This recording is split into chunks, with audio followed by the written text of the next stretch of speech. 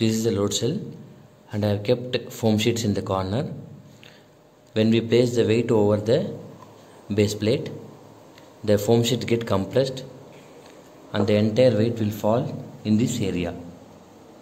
So the load cell starts measuring the weight and the output is given to the load cell amplifier HX711. Arduino will calculate the weight and that will be displayed in the OLED. The setup is ready. Now I am placing the base plate over the load cell. In this area we will place the cylinder. I have placed the cylinder over the base plate. Now let us check the weight.